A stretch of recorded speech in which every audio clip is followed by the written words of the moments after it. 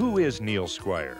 Neil Squire was a University of Victoria student who broke his neck during Christmas break in a very minor car accident.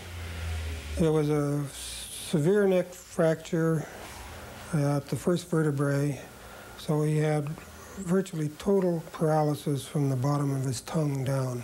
Later we got a small home computer and modified it with Morse code so he could write in a more coherent manner, could do word processing and simple spreadsheet applications. In the summer of 1986, we welcomed 17 severely physically disabled people who came to Vancouver from across Canada to participate in a special Periods Week at Expo 86. They demonstrated their skills in a mock office environment using specially adapted technology.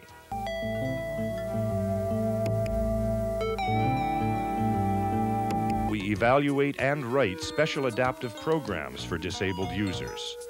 Evaluation of disabled persons' abilities to access the computer is also tested at the lab using the latest in technical aids. Is it not? I'm just not quite used to it.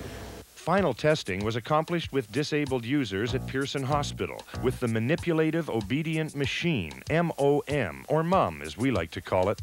MUM is a user-friendly, low-cost robotic arm developed and tested by the Neil Squire Foundation. Along with the freedom that'll be accomplished with the robot arm, our R&D department has also succeeded in developing an affordable environmental control unit.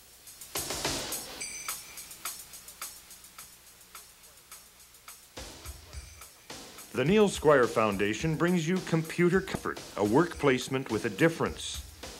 Through Computer Comfort, you'll gain valuable insight into the fields of education, health sciences, rehabilitation, social sciences, engineering, computer sciences, software development.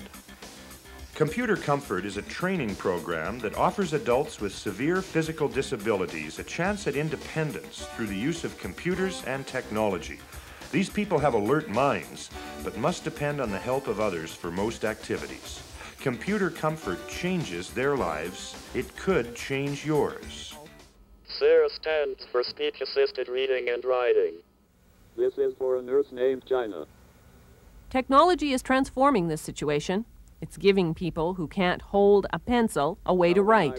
People who couldn't read a book can now turn pages and learn to read.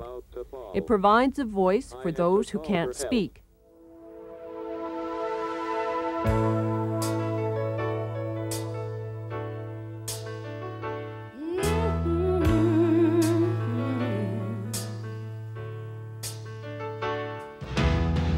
When I'm all alone and it feels like there's nothing I can do,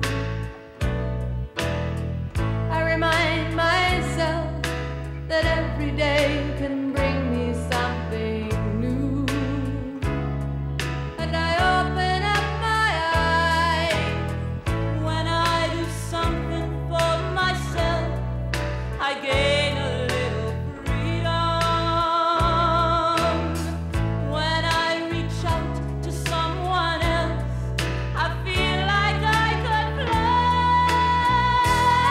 Can paint for you a picture, I can write for you a song. Such a new experience, now I know that I belong. I have a voice to be heard, line by line, word by word. Let me tell you how I feel, let me show you who I am. I have a dream that's alive, I can live, not survive. Watch me grow and set me free, 'cause I know what I can be. It's my choice, I have a voice. Day after day, I think of trying to face the world alone. But I know